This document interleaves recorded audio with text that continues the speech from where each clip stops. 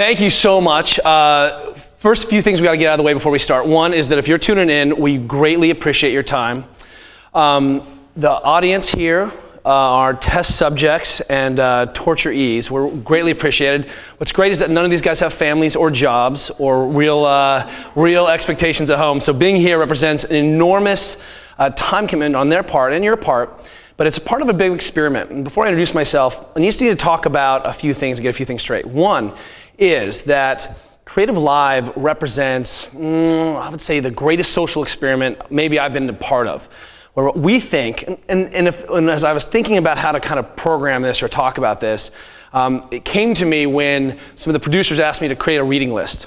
And as I was doing this reading list for my wife, she was like, there's a lot of sci-fi on this reading list. I'm like, well, yeah, that's really what people should read if they're going to understand my kinetic brain. And so one of the concepts here is that we're living in an epoch. It's a renaissance. For the first time in the history of the world, we have disparate, unsiloed access to so many different cross-disciplines. We have, gymnasts like Carl Powley, who's going to be on, talking to the world's best powerlifters like Mark Bell and Jesse Burdick, talking to elite coaches in rowing, talking to super athletes, talking to yogis, talking to, genius physicians. And for the first time, I feel like we have a chance of getting this right. And look, I mean, let's be clear about what's going on here. For thousands of years, we're not any smarter than the people before us, right? Maybe we are. Maybe we're, maybe we're a little bit more integrated and best practices, but people have been really taking a crack at this about improving the human condition for a long time. And as an example, I'm pretty sure that about 2,000 years ago in some of the early yogic texts, they were talking about how to get your shoulders organized, yes? Right? And maybe when you put your arms over your head, you were aligning the chakras, maybe, or maybe you were just organizing your shoulder into a stable position. It's maybe that we'd figured this out, but that these kind of pockets of embodied knowledge have gone away. Why? Because we didn't have the YouTubes. We didn't have the internets. And we didn't have this technology to be able to share and sort of reconcile all of these brilliant, incredible bastions of knowledge and experience. 350 years ago, Musashi was this Japanese swordsman who wrote the Book of the Five Rings. Have you guys heard of this book? It's a pretty important book. Excellent. +1 for you. One extra supple point. And what happened was he said, hey, 350 years ago, he's like, hey, where your short sword goes, your belly needs to be firm.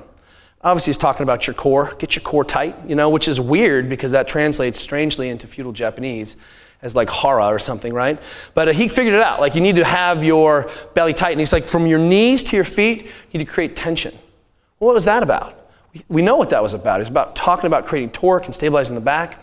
And more importantly, he said, make your combat stance your everyday stance. And one of the things is, if this guy 350 years ago was just writing about his experience being a Japanese swordsman, that the universal truths of how to be organized as a human being have been laid out for us. But for the first time, we can sort of integrate all of these concepts. We can put all of the data together and all the information together. And if we don't get it right this time, we've blown it.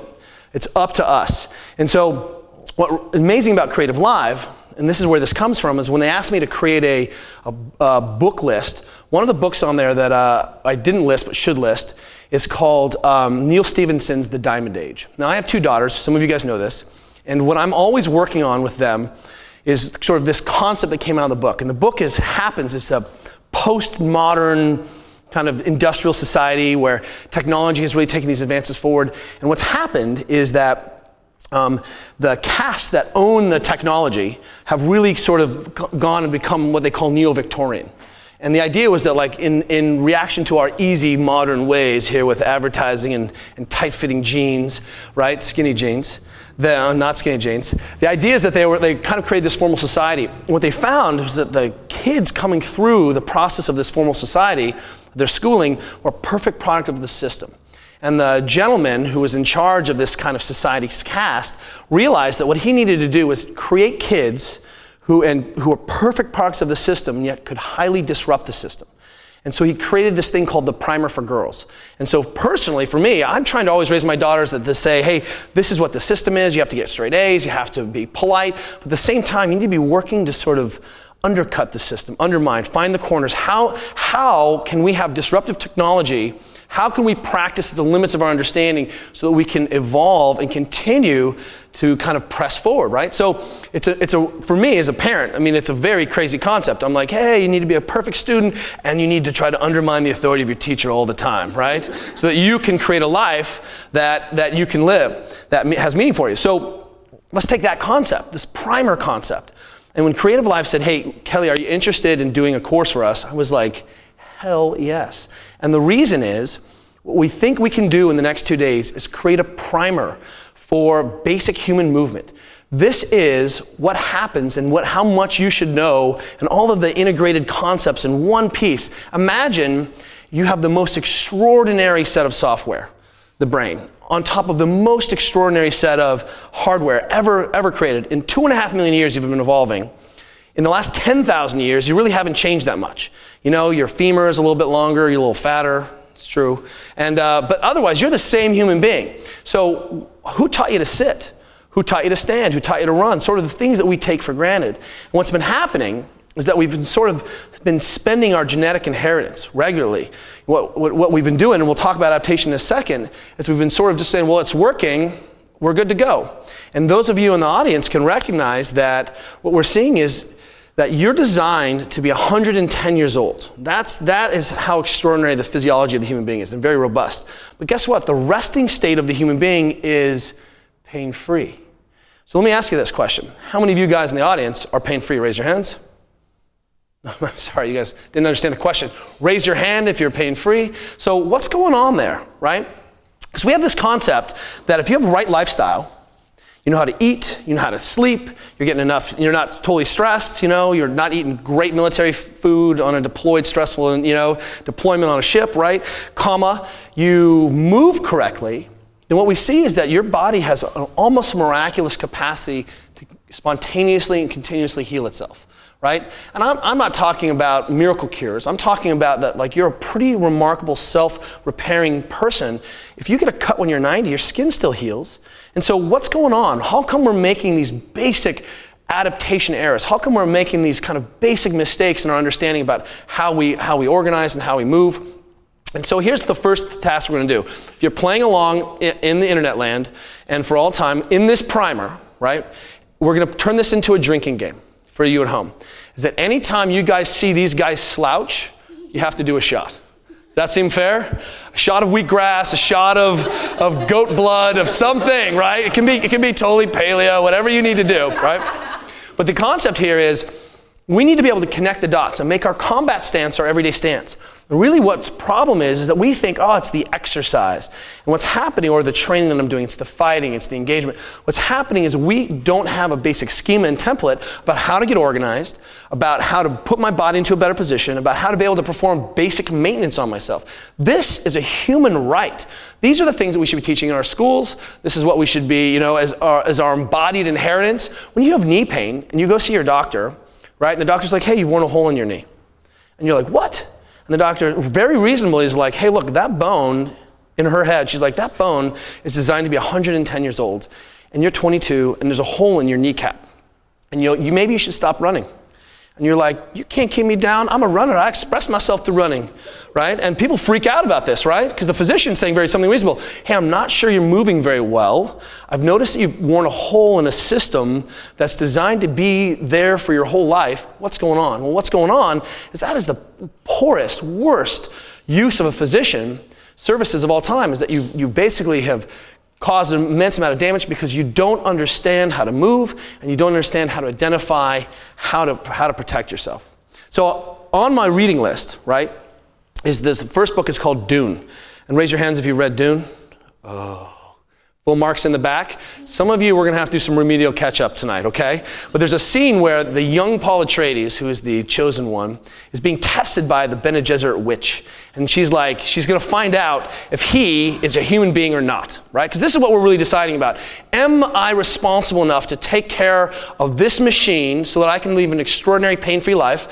And can I take on the mantle and the onus, the responsibility of being able to do this basic maintenance on this stuff? So she says, put your hand in this box. And he's like, what's in the box? And she says, pain. This really creepy voice, right?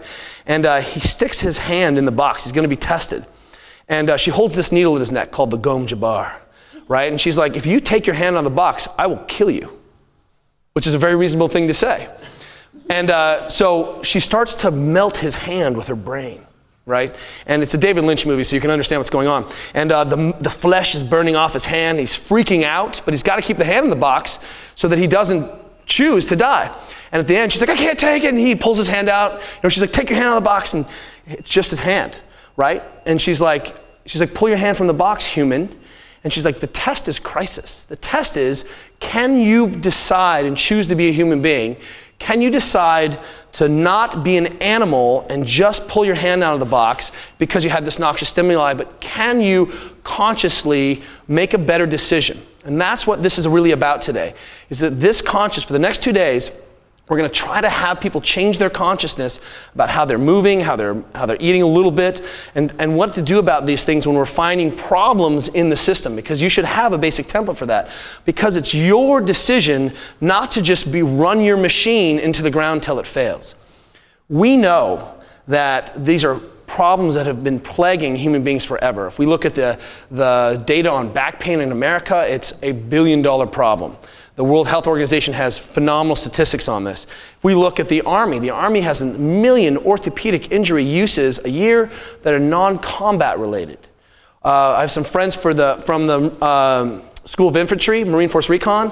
85% of those tactical athletes retire on disability, 85%. So what we're seeing is that in the universities, we have 18 to 22-year-old kids, super jocks coming in. Don't worry, when you're 22, there's another kid coming behind you to take your place. And what we've done is we've sort of built this concept and notion on, hey, don't worry, we can spend your genetics long enough, and then when you're broken, someone else will come and take your place. But what we're finding is that this is really not a conversation about performance or maintenance and pain-free. What we find, and this is an important concept, is that I have a clinical doctorate in physical therapy, and there's never a compromise between being in the safest position and being in the best position and having the best joint congruency and the best tissue loading and the tissue health and going the fastest. And what we want to do here today is sort of link all of those dots, that who I am in the world manifests itself all the time. How I'm standing, how I'm organized, how I sit, how I pick up my kid out of the crib, how I hold my babies, right? All of these things sort of aggregate into what happens then when I express myself as a human being, which is movement, sport, dance, sitting. I'm a creative person and I'm holding my camera. How do we do that? And what we're going to need to do is that this is a 2-day course. The first day is going to be all about movement.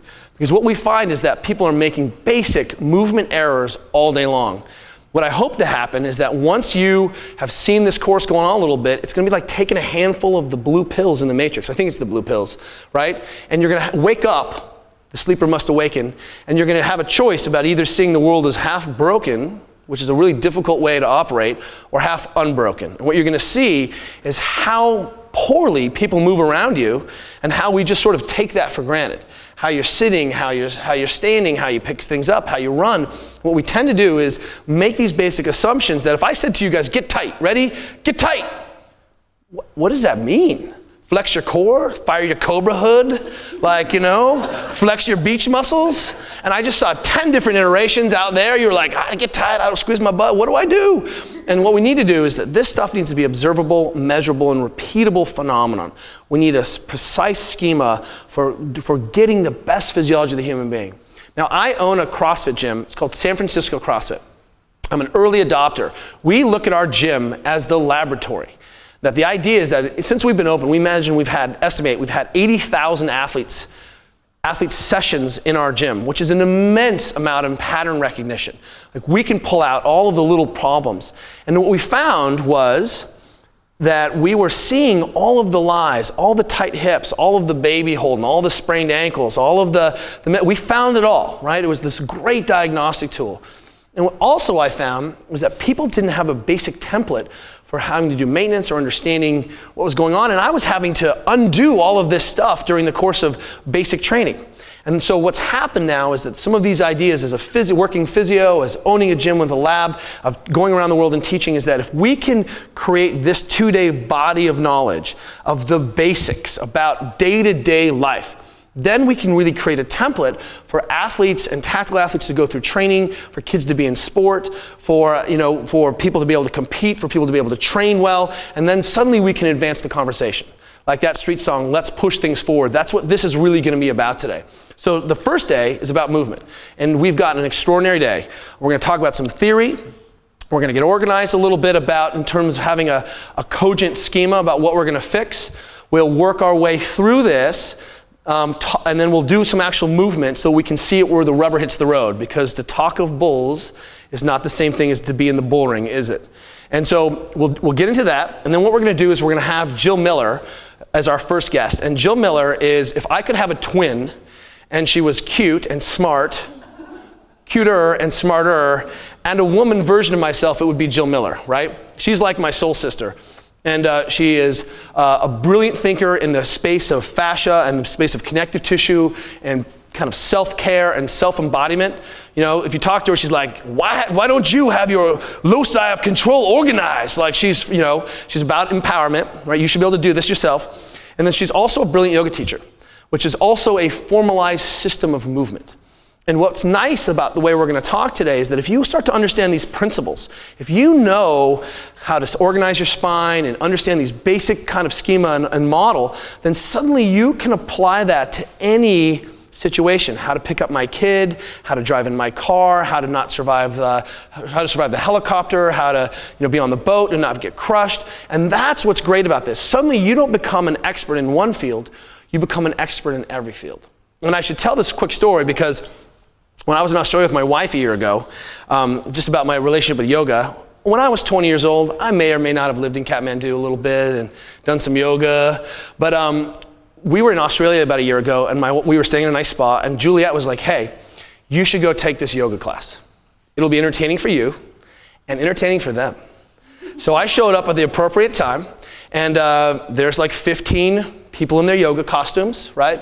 Women who look like they're doing yoga, the instructor is, not what I would call the embodiment of fitness, right? She looks a little puffy to me, she's not really strong, but she looks at me, and of course I'm her worst nightmare. I walk in at the appropriate time, but I'm basically late, and she's like, F. Like, and you can see her just deflate, like, oh, I have these women, and they know what they're doing, and I have this fat football guy in the background, right? And this condescending voice, she's like, well, have you ever done yoga before? And I was like, oh, it's on.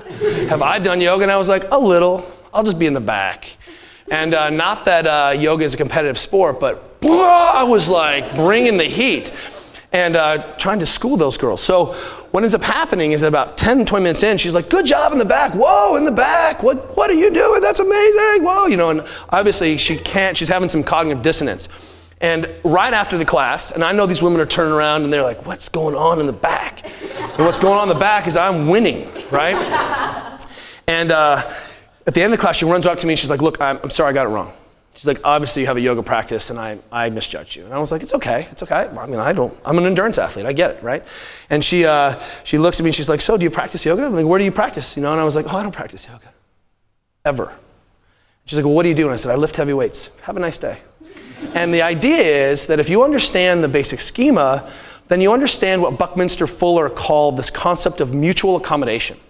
That all correct systems are integrated, that you don't have to discard one piece, and that there have been movement systems from the dawn of time. People have worked out the details for us.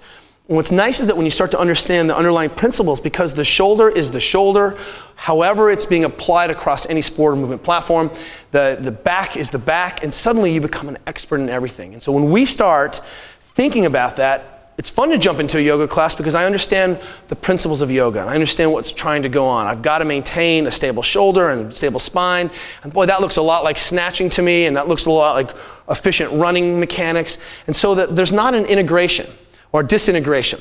So what we have is this idea of this primer. So we're going to bring Jill Miller on. We're going to talk about some of the biggest errors we see in the human body this morning, and that's this breathing mechanic as it relates to your spine and global stabilization, because when people are making movement errors, they don't breathe very well, and this causes a host of problems. In fact, in the real world right now, there's a lot of talk looking on about this kind of breathing capacity, breathing mechanics in the strength and conditioning world. So we're finding out that athletes have huge lungs and they don't use very much of their lungs, and we're going to show you why. And it also turns out that this diaphragm also is strangely connected to and related to the diaphragm in your pelvic floor.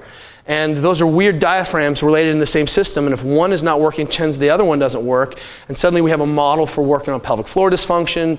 We have a model for women who've carried babies or men who've had back pain and aren't getting their pelvic floor on. Right? It's not just an issue of kegling or kegling more. It's an issue of you need to be in a good position. So we're going to be able to work on that. We're going to get into lunch, and then after do some movement. And then this afternoon, we have Carl Powley coming today. Carl Powley is one of the foremost experts in freestyle movement and athletic movement on the planet. He's one of my best friends, and he's pretty and popular, and I hate him for it, right?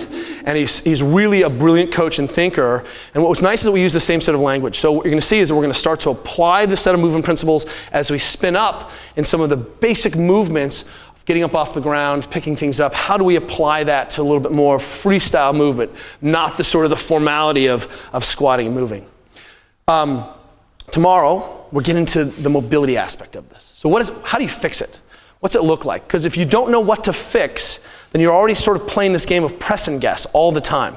And that press and guess model is tired. It just doesn't work. So what we need to do is understand what we're going to fix first, and then tomorrow is dedicated to working through, make sure we're fixing diet and nutrition with Jim Keen in the morning. He's the founder of Wellness Effects.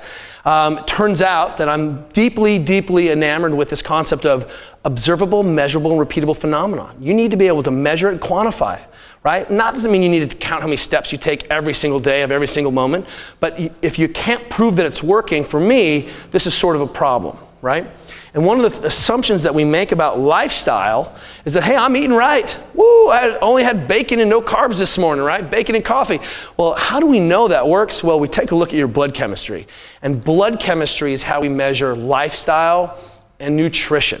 Because you can tell a whole bunch of lies to yourself, but when we bore down on the real stuff, it turns out that if you got less than 6 hours of sleep, raise your hand. Did you get in less than 6 hours of sleep? Well, that's just most of you, no big deal. You're 30% immune compromised today. Whoop-doo-doo. And you're pre-diabetic for the next 24 hours. So it doesn't matter how you're eating because your blood sugar is raised. And then when you have that glass of wine and a cookie, because this is the things that make me go on in life, there are certain times where I probably shouldn't do that, like when I've been traveling, right? So how do I manage that? You know, for our tactical athletes coming back from austere environments, not getting a lot of water, sleeping in bad positions, right, underneath enormous stress. I think the nutrition, the MRE, is really a paradigm of how you should eat as a human being. Is that correct? That meal ready to eat, that bag of processed food, right? You might get one MRE for the next 2 days or next 24 hours. It's 3,000 calories. So what we see is that we're making these basic errors in how the human should be moving, and we need to talk about that. We'll bring Jill back out. And then this afternoon, for tomorrow, and then the afternoon to wrap us up, we have Brian McKenzie, who is the creator and founder of CrossFit Endurance. And Brian is a premier, one of the most technical running coaches understanding about running and moving in the environment. He's a brilliant strength coach, but when we talk about how to run, and I'll tell a little story tomorrow about my revelation about the fact that I was one of the best athletes I knew, but ran very, very poorly. And when Brian brought that to light, I became a believer. And so we can start to integrate these things into, again, the fundamental ideas. This is what human beings should be able to do. And so we have 2 days, and I'm already behind. I'm freaking out a little bit because we have so much to talk about. And we want to make sure that we've got you guys on tap so we can talk and answer the questions, because the questions you have are the questions everyone else have. Our moderators in the back are like Virgil was leading Dante through the levels of hell, right? So I have 2 Virgils because I'm so lost. And so hopefully you guys can be our interface between the interwebs and what's going on. And we want to really turn this into an open laboratory school environment.